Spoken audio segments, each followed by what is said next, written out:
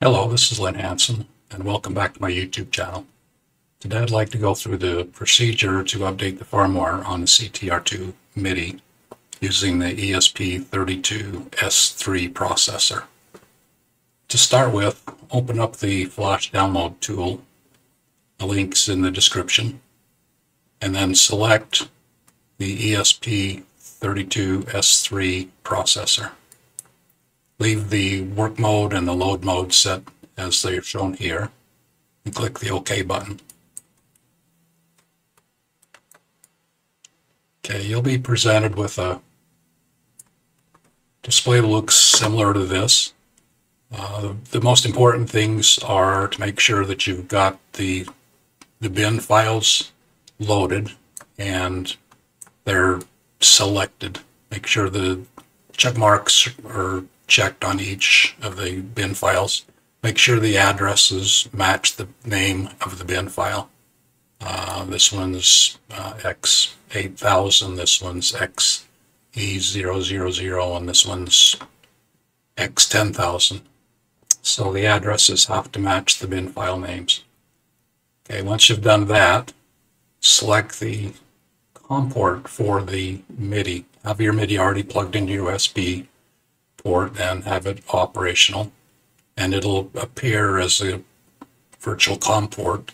Your number will be different. Mine's COM16. So select that, hit the erase button. Okay, you'll notice when you hit the erase button, you'll get a to-sync fail alarm.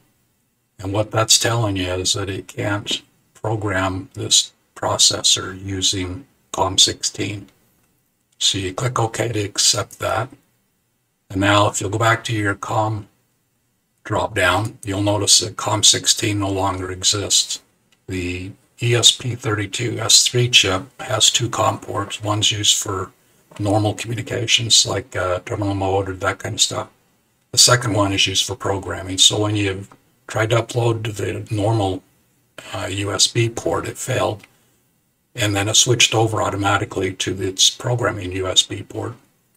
And that's on COM28. So I'll select that now. And now I can hit the erase button. And it'll go through the erase process, finished. And I hit start again, or start, and now it'll go through and actually flash the firmware to the MIDI. Okay, once it's all done, you'll notice that nothing's changed here other than showing me some of the statistics from the MIDI. To check if the download worked, I cycled the power on the MIDI. You'll hear the beep on your computer, and then the MIDI will go through its update process. And now when I drop down the COM port, you'll see that COM port 16 is back. So that gives you kind of a good idea of how the firmware upload process works and what to expect when it's done. Once it's done, you should be able to run a terminal program. I use Terraturn because it's easy to use. And once you log into it and press a key on the keyboard, you'll get the MIDI controller interface, and I can go through and check the MIDI's operation here. I can change the different options, the new options that are in version 1.02. Yeah, I can change those here. I can change those with pushing the buttons and the encoder.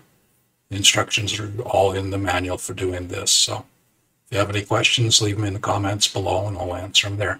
Appreciate it, and thanks for checking in with me.